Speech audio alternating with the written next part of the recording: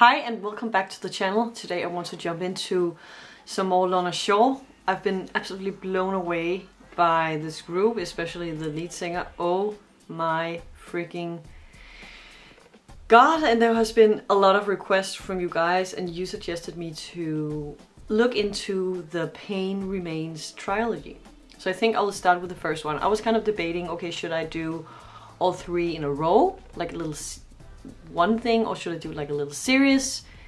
And I'm thinking, let me do a little series. Let me take one at a time, because I think that there's probably a lot to digest from each and every section. But thank you so much for your support. Thank you so much for your comments. And if you want to join the Patreon and have some influence and recommend songs on the channel as well, you're welcome to join. There's a link in the description. And now I think we should jump in to it. Here we go.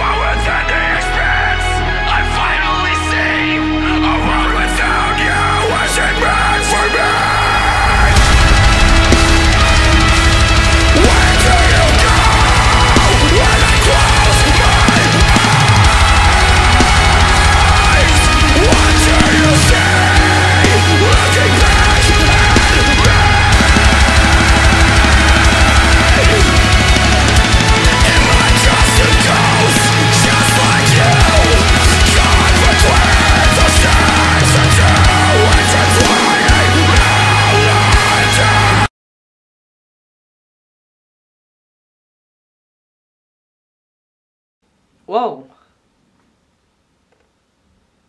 What? Did it just end like that? What? What? Oh. Oh. Holy shoot. This was so emotional. When I watched the first 2 videos, which was basically a Into the Hellfire, the music video, and then the live recording vocal run through, I said, like, I don't know if I should cry or laugh, and I laughed. In this video we went the opposite route, but that's because of that theme. Oh boy. It took me a while to kind of digest what's going on. Did the relationship end? Like, what happened? And then such a freaking intense situation that I think so many people obviously experience in life. But it was so interesting to have that very emotional side to it, because through the Hellfire it also had a lot of like pain and anger, frustration, so many emotions it was representing. But this was just like there was just a lot of grief, and I was like, wow, you know, the way that intense and kind of really almost aggressive, or just really honest, raw aggressive way of expressing the grief was actually pretty beautiful. And I thought it was like, wow, it was just such a sad and emotional video.